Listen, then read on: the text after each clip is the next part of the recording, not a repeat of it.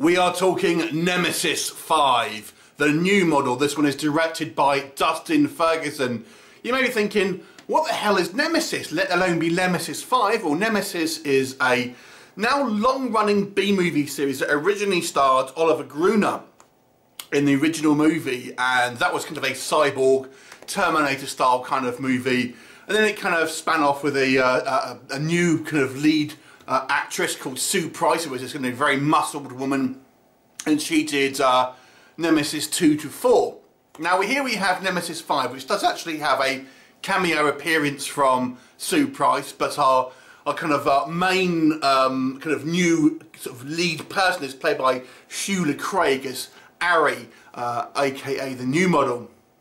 And essentially, this movie loves some exposition. We have a huge, long kind of like dialogue to kind of read at the beginning of the movie that will kind of catch you up with the kind of the previous kind of 4 movies.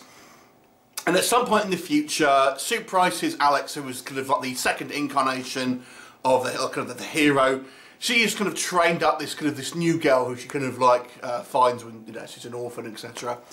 And she kind of sends her back in time to 2077, I think it is, before the kind of like the kind of the robot revolution, so to speak, kind of took over everything, to try and stop the kind of the war of disinformation. The kind of the way the cyborgs get control is ultimately through propaganda, and she kind of is sent back to try and stop this from happening. And she kind of teams up with a group of rebels and tries to face down the cyborg menace. That's kind of your plot here. So, somewhat convoluted to begin with. This series was originally a kind of obviously a low budget, straight to kind of video movie when the original one came out. And as the series has progressed, they've got progressively lower in budget. Now to this one, it seems to be almost on a kind of a shoestring budget. But let's talk about what works first of all. Now, I don't know if this was by design or whether it's just a kind of a happy accident, but this movie does actually have comparisons to kind of some modern kind of problems that we have in our own world, and almost kind of uses this movie as a metaphor for certain things. Firstly, the kind of the war of disinformation. I mean, the whole crux of the kind of the cyborg, the Red Army, as they're kind of known, the Red Hammerheads, is that they are using propaganda to sway public opinion on their side. And then the kind of like the quote-unquote good guys, who are the police, are doing the same. And obviously, where it's a member of the kind of the unknowing public, where do your kind of allegiances lie? And whoever has the best PR spin ultimately. So that's quite an interesting kind of parallel, especially when you kind of look to kind of modern politics and kind of the way people can campaign and stuff like that, and kind of all the kind of the sort of social media. Politicians and stuff like that it'll get. So I thought that was kind of quite an interesting comparison. Like I said, I don't know if this was by design or whether it was just a kind of happy accident and it just kind of fell in line with this, but nonetheless I thought the comparisons could be drawn. But not only that, there's also some, towards the end of the movie, I think we use the, I mean, in this film obviously people are having cybernetic upgrades and things like that and changing themselves for the better. And again, I think that has, again, maybe by happy accident, commentary on the kind of the beauty industry and how people are constantly having to kind of like change themselves through plastic surgery, filters, makeup, all of this kind of thing, unrealistic beauty standards, and how people are kind of ultimately obsessed by that. And again, it kind of draws comparison. In this movie, a version of that is having these kind of cybernetic implants that ultimately sort of take away your humanity. So it actually, on the, you might think, wow, that sounds like really deep and kind of like has some really kind of philosophical kind of like sci-fi elements here.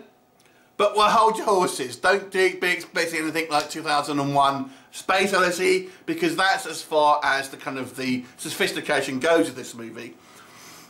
So the rest of this film is a woman dressed up in a mini skirt and thigh-high boots, trudging around with a bunch of kind of randos running away from cyborgs who are basically like people with dodgy wigs, to try and kind of find the leader of the Red Army, played by Mel Novak, and his sister, played by Dornalee Heising, and ultimately kind of stop the bad guys. So with some very kind of low budget special effects, some very kind of like unconvincing fight scenes, The movie is incredibly short. It's only just over an hour long, so it's massively short, so obviously it's got a taut running time.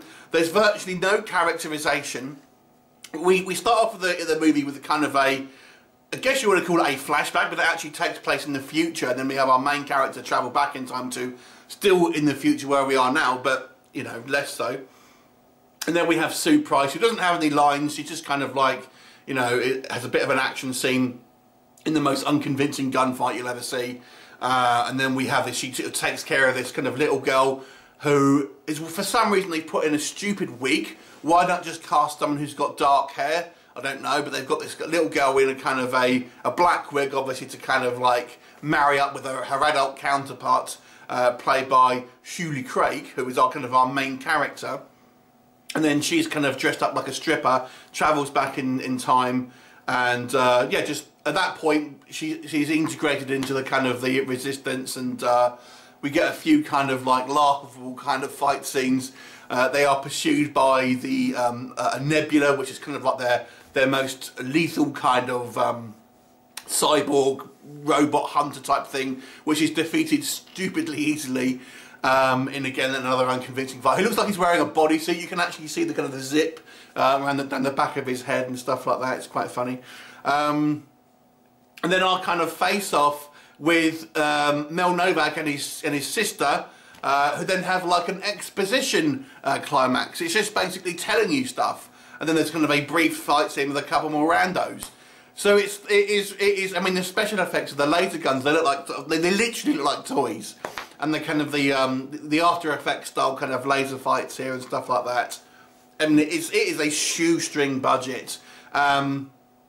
Ferguson, who I've reviewed a film of his recently, The Conjuring Curse, I think, seems to me, looking at his filmography, he's just churning out very, very quick kind of like B-movies that are just like shot over a few days and kind of churned out with kind of the most minimal kind of special effects, script and that sort of thing.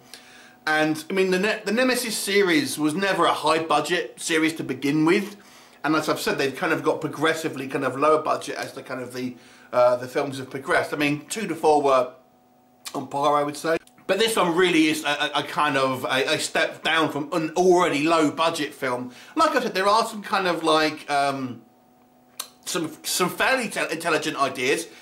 They may have been an accident, and there's plenty of kind of like pretty women and stuff like that, and the kind of there's a kind of scene in a kind of a cantina style bar, which I think was probably the best scene. But overall, it's really not that interesting. I mean, it's very, very short. So it's not going to kind of take up too much of your time. I'll give it a 4 out of 10, just for kind of curiosity, really. I still had a little bit of fun with it, and if this did actually intend to have some kind of comparisons to kind of real life problems, then it was surprisingly kind of insightful. But I suspect that may have been just a fluke. But there you go. Have you seen it? What did you think of it? Leave me a comment, and I'll look forward to seeing you next time. Bye for now.